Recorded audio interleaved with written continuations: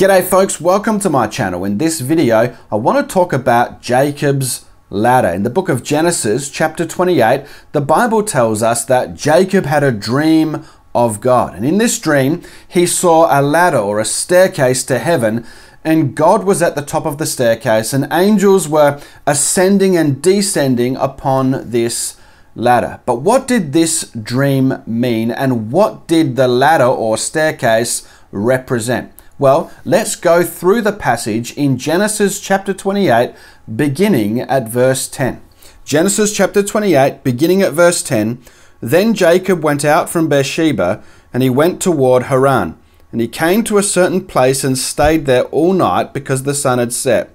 He took one of the stones of that place and put it under his head, and he lay in that place to sleep. Now at this point in the story, Jacob has left his father's house. He's been sent by his father to go and get a bride and to bring that bride back to his father's house. And he's used this as an opportunity to escape from Esau's wrath. Now some people see an allusion here to Christ, who leaves heaven, comes to earth to get a bride and to bring that bride back to his father's house. I think that's quite possible, but we can't be dogmatic about that. Let's keep reading. He dreamed and saw a ladder set up on the earth with the top of it reaching to heaven.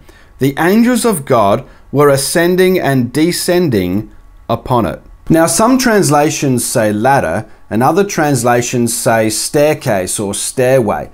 But most Bible commentators make a connection between Jacob's ladder or staircase and the ancient ziggurats found in the Mesopotamian world. It was believed at that time that the ziggurats, which had a staircase that went from the bottom to the top, the ziggurats were the place where you could meet with God. It was the meeting place of heaven and earth. And Jacob, in his dream, when he wakes up from the dream, he says, this is surely the house of God, the gateway to heaven. So clearly Jacob saw something that resembled what he would have been very familiar with, and that is the ancient ziggurat staircases. The IVP background commentary says this: the ladder or stairway that Jacob sees in his dream is the passageway between heaven and earth. The comparable word in Akkadian is used in Mesopotamian mythology to describe what the messenger of the gods uses when he wants to pass from one realm to the other. It is this mythological stairway that the Babylonians sought to represent in the architecture of the ziggurat. The Archaeological Study Bible says the stairway was probably not a ladder with rungs, but was more likely similar to the steps mounting the sloping side of a ziggurat. Now it's worth noting that the Garden of Eden was most likely on a mountaintop because it had a river flowing from it and four major rivers separated from this river, and two of them were the Tigris and the Euphrates. So clearly Eden was up high, and really these ziggurats were man's attempt to reach God after being cast out of the Garden of Eden. It's interesting to note also that the Tower of Babel was another attempt by man to reach God. And God, of course, came down and dispersed them by giving them different languages so that they couldn't communicate.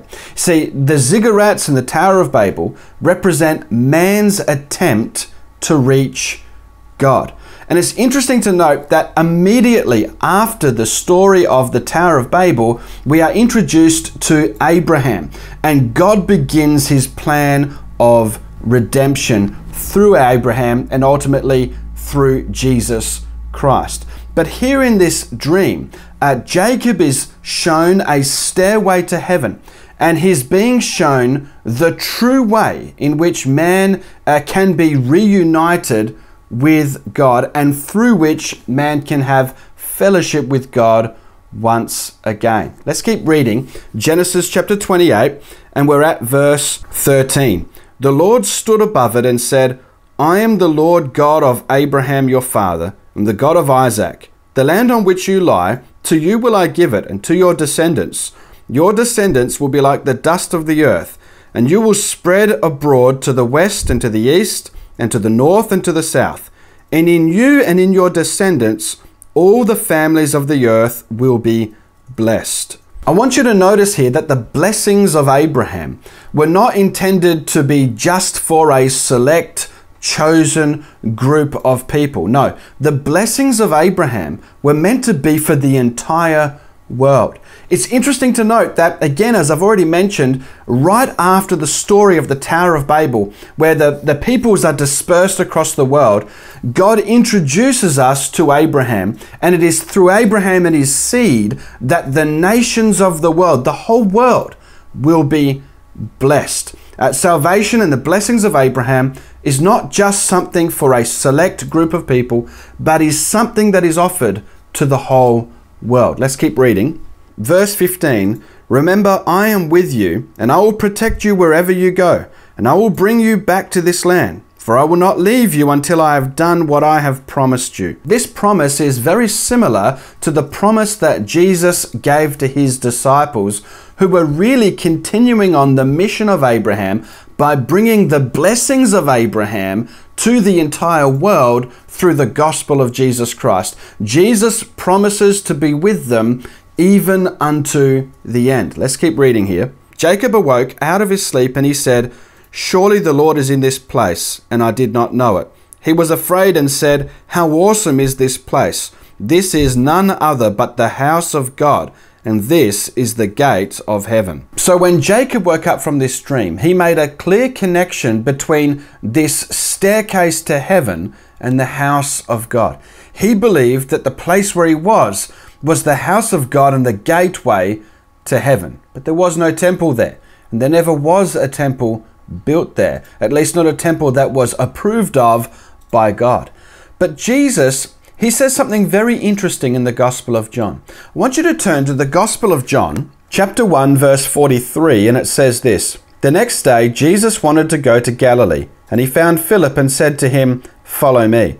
Now Philip was from Bethsaida, the city of Andrew and Peter. Philip found Nathanael and said to him, we have found him of whom Moses in the law as well as the prophets wrote, Jesus of Nazareth, the son of Joseph.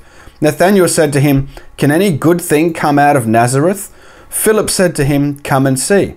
Jesus saw Nathanael coming to him and said concerning him, here is an Israelite indeed, in whom there is no guile. Now, this is a clear reference to Jacob. Jacob was a deceiver. Jacob was someone who had guile, but his name was changed to Israel. And here Jesus is calling Nathanael a true Israelite, and he's saying that he is ready to receive the blessings of Jacob. He is a true Israelite. Let's keep reading. Nathanael said to him, how do you know me? Jesus answered him, before Philip called you, when you were under the fig tree, I saw you. Nathanael answered him, Rabbi, you are the Son of God. You are the King of Israel. Jesus answered him, because I said to you, I saw you under the fig tree, do you believe? You will see greater things than these.